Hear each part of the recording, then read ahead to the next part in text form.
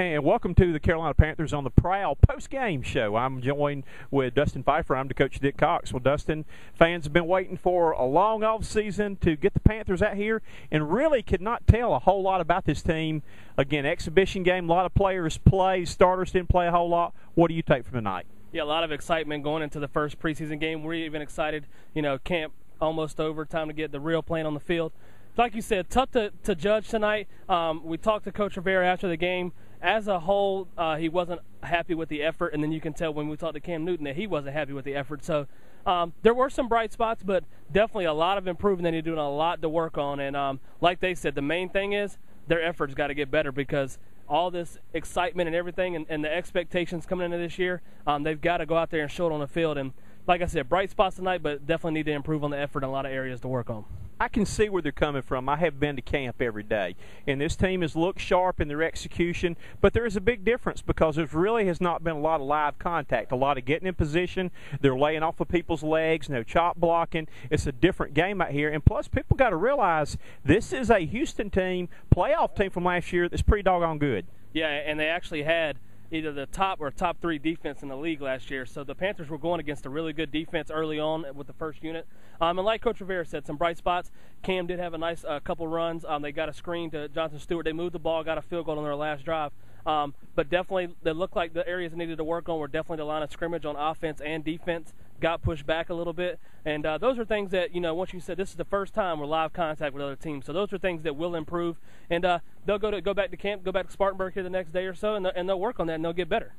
Play of the game was my X factor, and I had a chance to talk with him. Joe Adams showed a little taste of what he could do in a return game. Very exciting tonight. Took a play that was basically going nowhere, made it the most exciting play of the night. Cam Newton got happy and excited. The players on the sideline, though, but he showed the kind of player he can be, just in a small flash tonight. I look for this guy to be an impact player. Coach Rivera said this is the kind of guy that can get you good field position on returns and help set your offense up, hopefully to score a lot of points. Well, it's funny that you say that because the two impact guys tonight were the rookies. Luke Kuechly on the defensive side, and then Joe Adams, like you said, had a great 39-yard punt return for the Spark. Luke Kuechly comes in like one or two series, makes 4 tackles, forces a fumble, stops a third and goal right there to hold him to a field goal. The guy was all over the place, and you can tell that he's going to have a chance at Defensive Rookie of the Year and maybe even a Pro Bowl. That's how good he's going to play, starting in the middle. He's going to be a starter, and he's going to make a big impact on this team, especially on the defensive side, and that's what they need.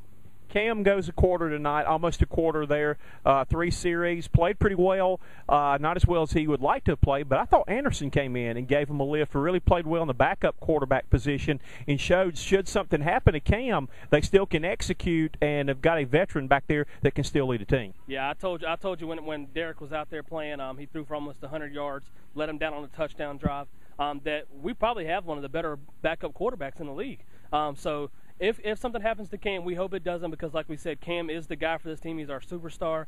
He's going to what makes this team go. But I feel comfortable if something happens and Derek Anderson needs to come in, that the offense can still move right along. And that's something you need in this league because one play can change everything, and you got to have guys backing you up at every position who can come in and make plays. And that's one thing that Rivera talked about, not just the backup quarterback, but the second unit and the third unit. The younger guys who get the chance in preseason to come out and make plays, they have to go out and make the plays that they're expected to make. And Rivera said he didn't see that tonight from the younger guys, and that's something they need to improve on.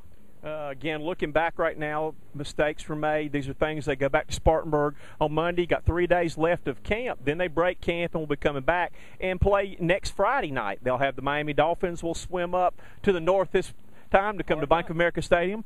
Coming off a tough loss himself, though, so it should be interesting to see how both teams respond in their second exhibition game. Right, and like you said, it was hard to gauge what the team got done tonight, got accomplished. Only played a couple series with the starters. Next week they'll play a little more. They may play a quarter or maybe a little longer than a quarter, so you can get a little bit better feel of where they're at and what they're going to do on the field.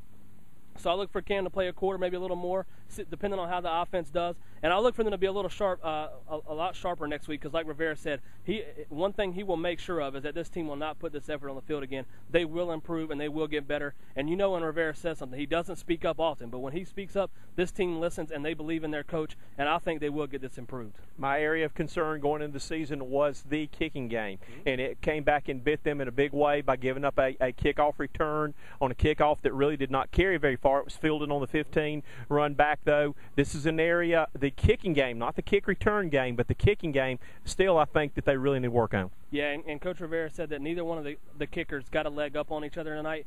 And No I think, pun intended. No pun intended. And I think the big thing is, I think it kind of goes both ways. I actually think that Medlock's a better field goal kicker right now, but I think that Maury might be a better kickoff as far as doing the kickoffs and getting touchbacks. So they're kind of 50-50, and like Coach Rivera said, it's still wide open up in the air. There's still 3 more preseason games, so we still got a long way to go who's going to be this kicker.